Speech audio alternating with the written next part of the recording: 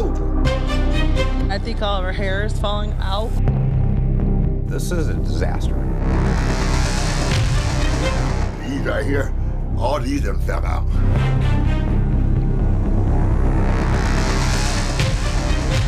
I wouldn't even feed this to my dog. I feel awful about this. You seem kind of busted up. Tonight, our contributor and Pulitzer Prize-winning journalist, Charlie LeDuff, investigates the water scandal in Flint and questions the governor, who says he's responsible. I'm taking responsibility, but I want to fix the problem. Plus, we'll map out the road to New Hampshire, bring you projections and perspective from our pollster, Matt Towery, who nailed it in Iowa. The American story is a miracle. And we'll take you inside the Rubio campaign with his communications director, Alex Conant. This is Money, Power, and Politics.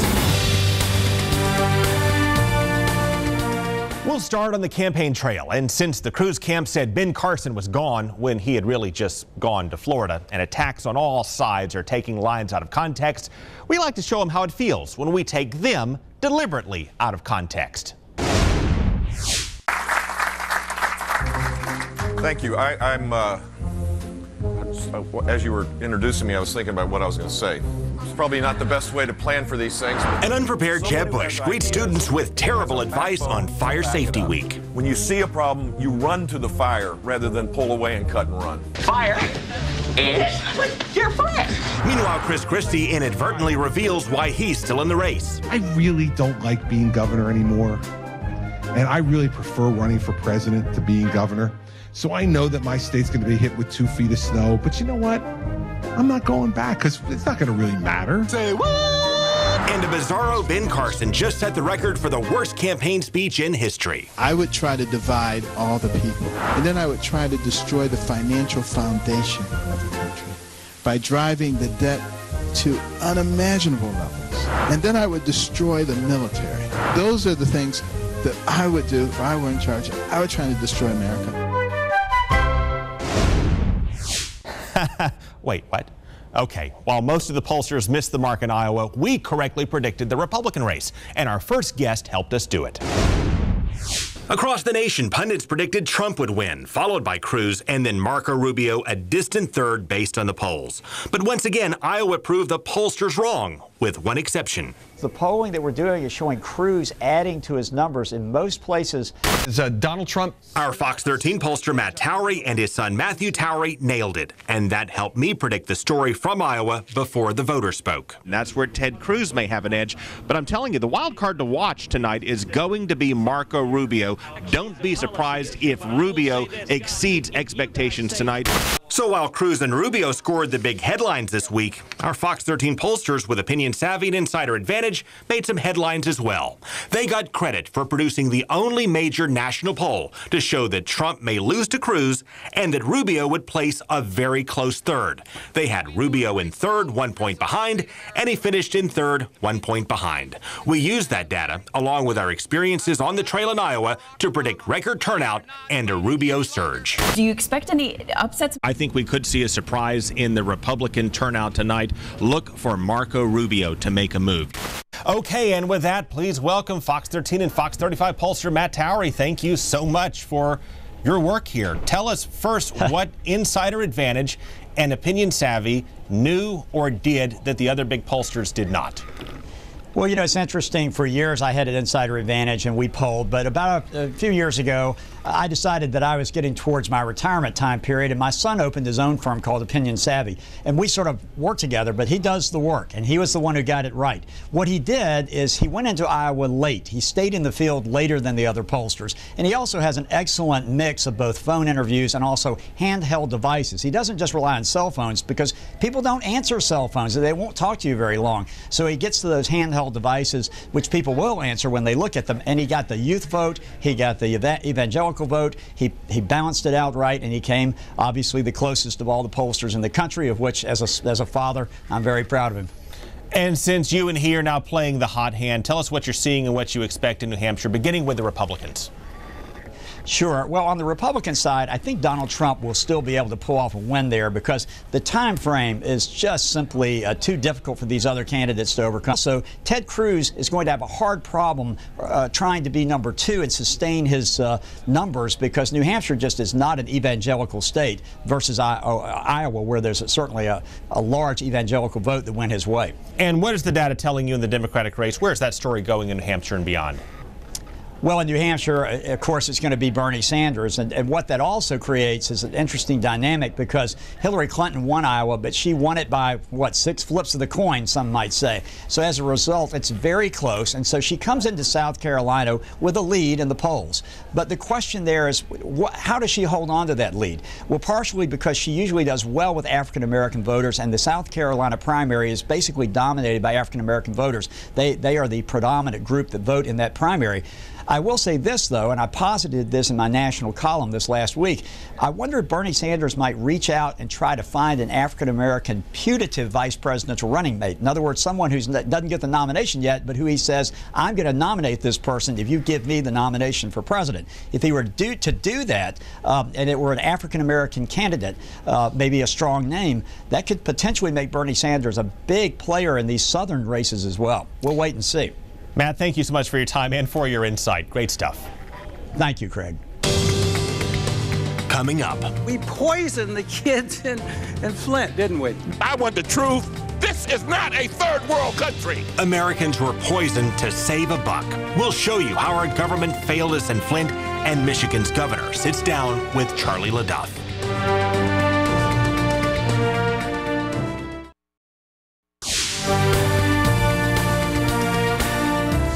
The poisoned water in Flint, Michigan is a scandal and a national disgrace. We have a health crisis and a cleanup bill that could cost more than $1 billion.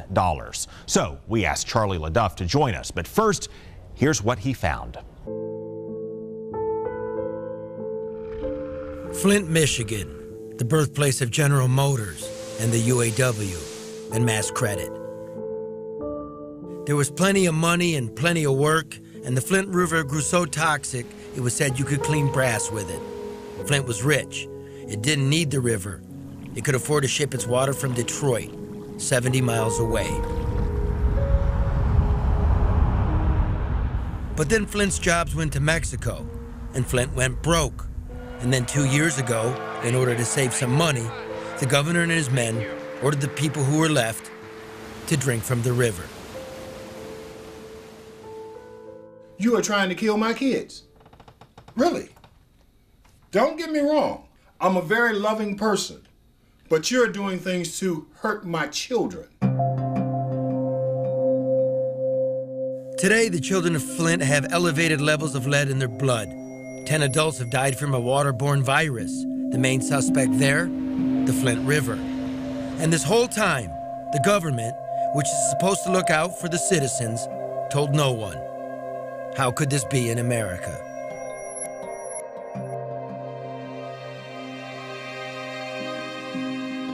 The governor says, how much will this cost? And the advisor said, it will cost $100 a day for 3 months. $100 a day for 3 months. And the governor said, that's too much money. Let them drink the Flint River water. We're going to build the Michigan back that we had before, but even better. A few years ago, Republican Governor Rick Snyder stripped Flint's elected officials of their power and placed it in the hands of an emergency financial manager. The manager ordered Flint to leave Detroit's water and join a new, cheaper water system. But that new system wouldn't be ready for 2 years. So in the meantime, to save a few $million bucks, the people of Flint would drink from the toilet. I wouldn't even feed this to my dog. It's freaking ridiculous. State Treasurer Andy Dillon made the final call then. But now on the hot seat, the governor's men tried to weasel around that fact. Governor Rick Snyder releasing his emails regarding the Flint water crisis. By Stu combing through those emails, most of which... Flint's elected leaders, with no real power, rubber-stamped the water idea. The Flint community was betrayed. We had every reason to expect that the water we were drinking was being treated under the Safe Drinking Water Act. Communities all across this country have water sources from all over the place. It all has to be treated the same. That's what we were told. That's what I shared with the public when I was asked, because that's what I was understanding at the time. So I was out there, city council members, other city staff, and then we get the admission from the governor that the state didn't follow the Safe Drinking Water Act. The corrosion controls weren't in place. I cut down their bath, times I give them a bath a week. Very minimal because of the rashes and the spots that pop up on them. And I think all of her hair is falling out. Now Flint's aging pipes are corroded, and lead from them is leaching into the tap water. Really? Governor Snyder has taken responsibility to a point. Flint's poor, it's majority black. They feel like you've abandoned them. Is this your Katrina? Well, if you look at it, this is a disaster. I mean, this is something that I had people that worked for me, to be blunt, that let all of us down. But I'm responsible, so I'm not trying to get out of that. You have to be responsible for these things. I'm taking responsibility, but I want to fix the problem. Lead poisoning aside, how could the governor not have known the water was unfit for a pig?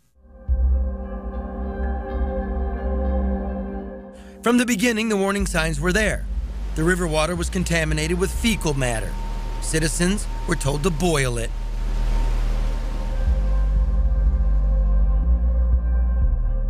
Authorities poured in so much chlorine to kill the bacteria, they created a toxic bomb harmful to infants and elderly.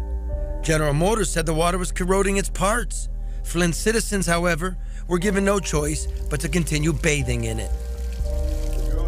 This started coming out about a year or so ago. My teeth had started falling out a year. These right here, I'm going to Dennis and Davis. These right here, all these of them fell out.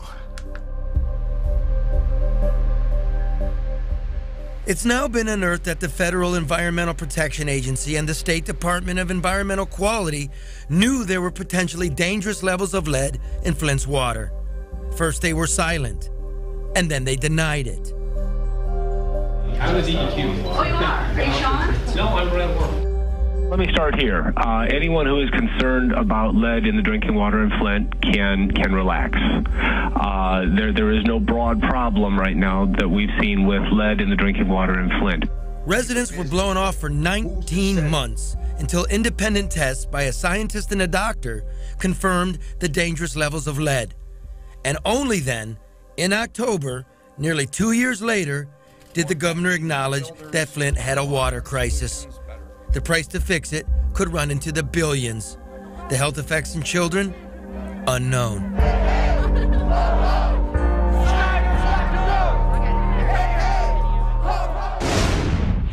Okay, Charlie, I want to start with a question you asked the governor. Would you have your grandchildren bathe daily in that water coming out of those pipes now? Yeah. You would? Yeah, because again, that's the advice I've gotten. Does it ever occur to this governor that he might be getting bad advice up front? Yeah, well, first of all, the governor doesn't have grandchildren, so it's an easy question to answer, right? But look at his point of view. Think about it. How else would you know if it's safe? You ask a hydrologist. The experts were the ones that were supposed to keep the water safe. So that's an ironic answer to the question. The scientists became bureaucrats. The bureaucrats were enabled with contractors. Everybody wants a deal done. We're going to push bad water through, and you ultimately have to rely on the science. But when the science is compromised, well, how the hell is the governor supposed to answer it? Well, however he answers it, he's a fool. He can't give you a date. Be bold. When will this be fixed? Give me a date. Give me a year. Yeah, I wish it was that simple. He cannot give you a goal, a stated time in which this can be fixed. Why is that? One, it's maybe proper not to give a date because you make false promises. You're playing to the media. But I do fault him for not stating a goal. The goal, as quick as possible. The end of the month if I could make it so. 3 months if I could make it so. But remember, we're asking you in Florida and people in California, New York, to take your money and send it to us. We need $1 billion. But where's the science? Where's the credible leadership in Congress. Everybody wants to whip each other. Everybody wants to make talking points. It's an election year. Let's calm down, do right by each other. Remember, there's not a huge pot of public money. Let's do it methodically. I'll give them credit for that. But that's not good enough for people with children in Flint. So you're between a rock and a hard place. Charlie, we're going to stay on this and come back to you. For now, thank you for your time. You're welcome. Coming up, we'll head back to New Hampshire and show you what to expect from Jeb Bush and Marco Rubio.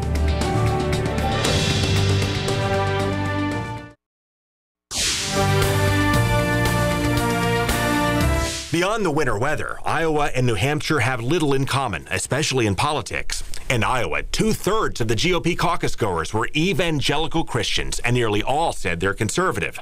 New Hampshire is a moderate state where many voters are not as religious, and they carry just as much clout, if not more influence, in choosing our president. Y'all treat politics in New Hampshire like we treat football in Texas. Mike Boucher runs a car repair shop in Manchester, and here's all the scuttlebutt. I look at it as similar to a barbershop. You know, people come in, they voice their opinion. And they tend to be focused on national security and jobs. Jobs are a huge thing. You know, I still see people that come in here that are suffering. They've lost their jobs, or they're losing their jobs, and they can't find jobs, and they're discouraged. Boucher said he's leaning Trump or Rubio, but like many in New Hampshire, could change his mind. You know, I'm a typical New Hampshire person. I don't know who I'm voting for yet, and I usually wait till like a couple days before to make my decision. And as the late deciders think it over, Evan Axelbank shows us what's at stake for Jeb Bush and Marco Rubio.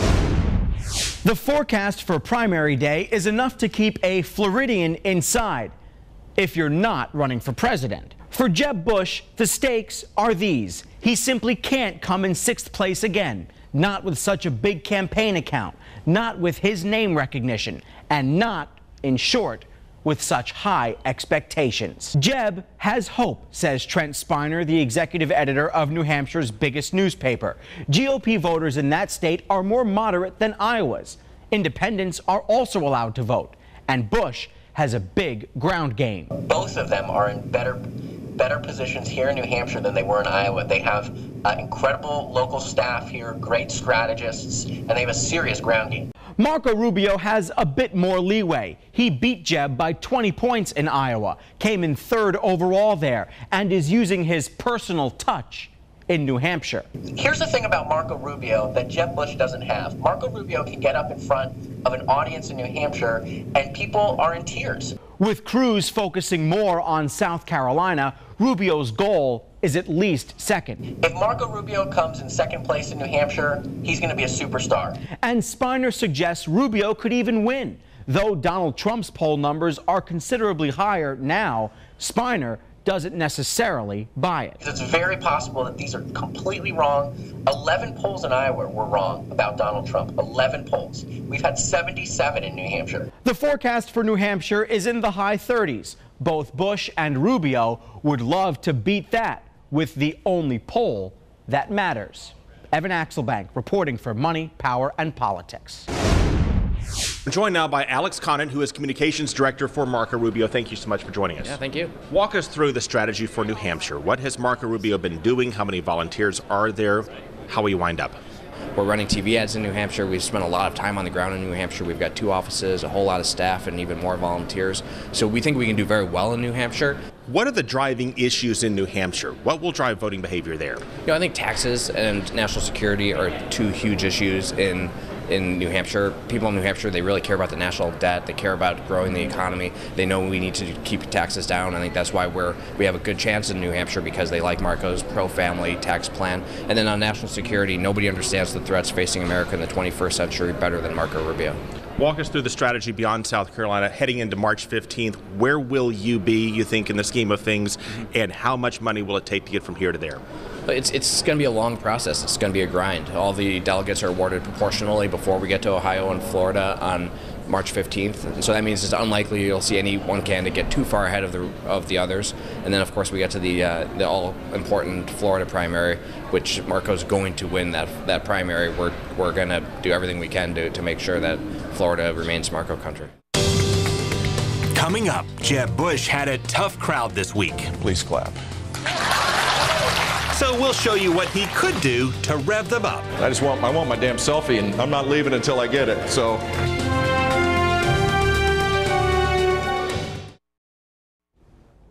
All right, this week Jeb Bush delivered his applause line, then asked his lackluster crowd to please clap. So we wondered what it would take to get his crowds excited. We thought maybe some stand-up comedy or the right to rise with Stand-Up Jeb.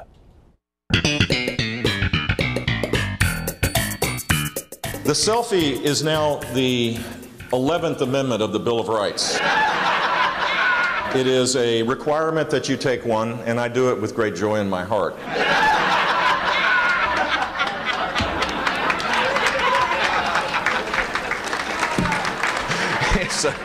I don't know. Look, I want my damn selfie, and I'm not leaving until I get it. So it's cooler to do it diagonally rather than straight up. And it's better to do it higher than lower because you look skinnier. Am I right? And on that note, good night, everybody. I'd like to thank our political team. We also have full coverage of the New Hampshire primary as the results come in on Tuesday night. And of course, we will be right back here next week. We'll see you then.